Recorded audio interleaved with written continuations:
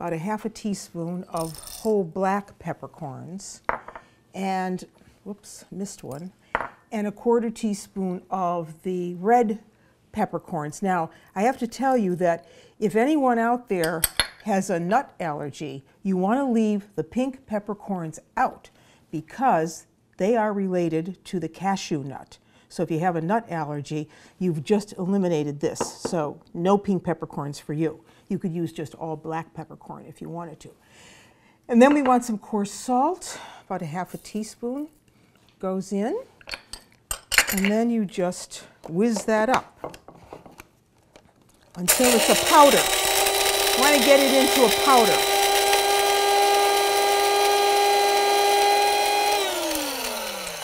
I just love this little gadget. Yeah, that's all of it. So that's our mixture.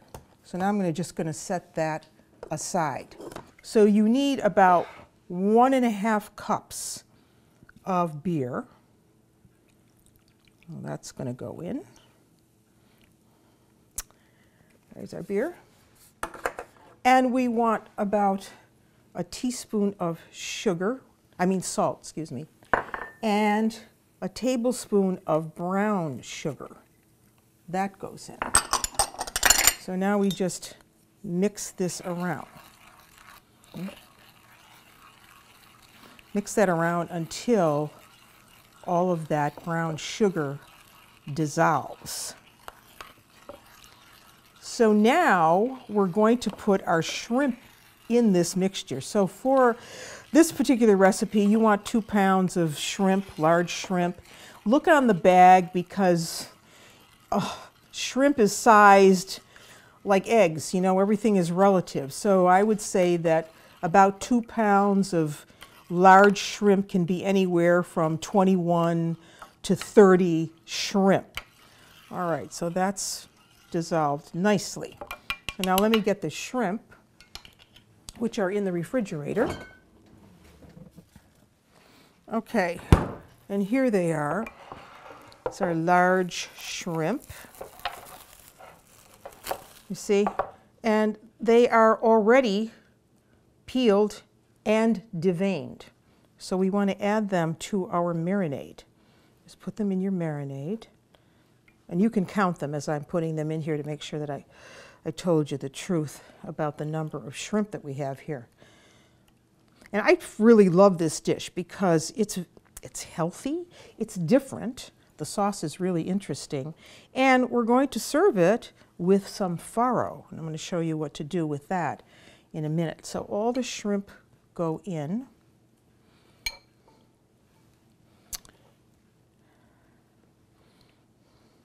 And now we cover this. I'm going to wash my hands first. We cover this with a piece of plastic wrap and put it in the refrigerator. All right, so there's my plastic wrap. You want to let this sit around for a couple hours. And you know, you could go back and move it around with a spoon, toss the shrimp back and forth so that everything is covered. In they go.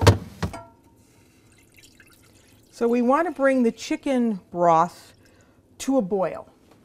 Once we bring it to a boil, then we're going to add the farro. All right, the chicken broth is at a boil. I'm going to add the farro. And just give that a quick stir. And now this has got to cook until all of this liquid is absorbed.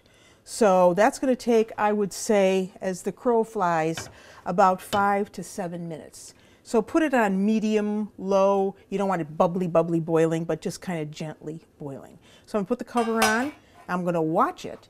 And while that's cooking, we're going to deal with the leeks. So I'm just going to, we need a ½ cup for this. I might put in a little bit more just because I like leeks. So you cut them up. You can thinly slice them or dice them if you want to. And this is going to give added flavor to our shrimp dish. You don't like onions or leeks? Well, then you can just leave them out. I have a hefty tablespoon of olive oil in here, extra virgin olive oil, and put the leeks in.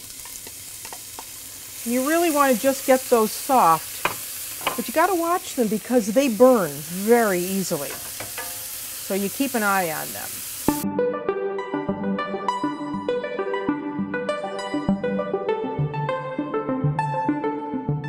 So here are our shrimp that have been marinating in beer. So now all of this is going to go into the pan with the leeks because we want that sauce. This is kind of served in a soup bowl.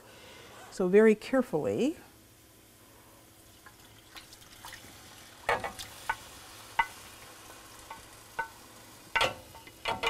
get it all in. And the nice thing about this recipe is that these shrimp are going to cook in a very few minutes. As soon as they turn pink, they are done. So maybe in about 3 or 4 minutes, these will be ready.